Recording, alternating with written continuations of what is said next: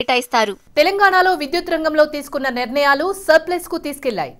3 power plants ready అవుతుండటంతో త్వరలోనే మరో 1700 మెగావాట్ల విద్యుత్ అందుబాటులోకి రానుంది. అంతేకాదు దేశంలోనే largest single location floating solar ప్రాజెక్టును రామగుండంలో డెవలప్ చేస్తుంది NTPC.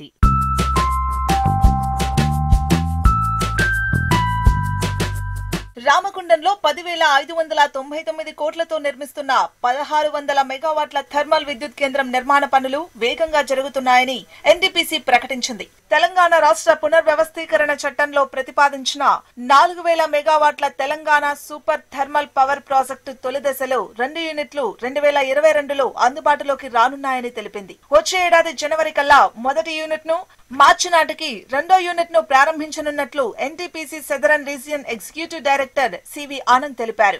రామగుండం NTPC ప్లాంట్ ఉత్పత్తి చేసే 1600 మెగావాట్లలో 85% విద్యుత్తును తెలంగాణకే కేటాయించారు. మిగిలిన 15% కూడా తమకే కేటాయించాలన్న రాష్ట్ర ప్రభుత్వ విజ్ఞప్తి కూడా పరిశీలనలో ఉంది.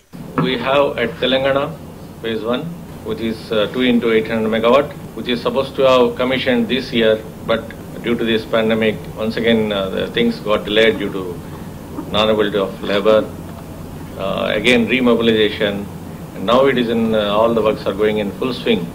So we hope to commission the first unit of 800 megawatt in January 22, then subsequent second unit in March 22.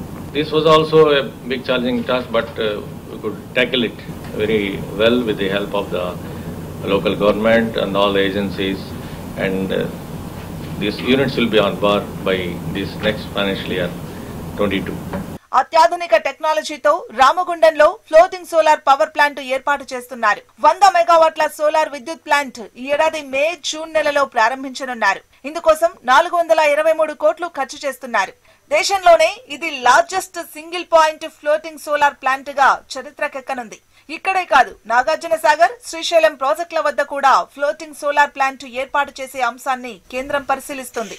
Floating solar is the main advantage is that we don't require the additional land, which otherwise we need to acquire the land. Approximately around 5 acres per megawatt is required. For setting up of say 100 megawatt, we require 500 acres of land. So this is totally done away with. This is possible because we have the reservoirs in all our plants to supply water.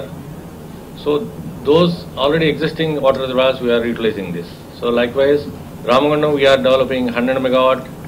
Is the biggest in the country. Once it is commissioned at a single location, 100 megawatt floating solar will be the biggest in the country. So that is a proud achievement for us. NTPC southern region ప్రస్తుతం 9125 మెగావాట్ల విద్యుత్ ఉత్పత్తి కేంద్రాలు నిర్వహిస్తోంది. ఇందులో gas, coal, solar ఉన్నాయి. మొత్తం 24 thermal, 7 gas, ఒక హైడ్రో 15 సోలార్, విండ్, చిన్న హైడ్రో స్టేషన్లున్నాయి. అలాగే జాయింట్ వెంచర్ల కింద 9 థర్మల్, 4 గ్యాస్, 13 పునరుత్పాదక ఇంధన ప్రాజెక్టుల ద్వారా మొత్తం 64,880 మెగావాట్ల ఉత్పత్తి సామర్థ్యం NTPCకి ఉందన్నారు అధికారులు.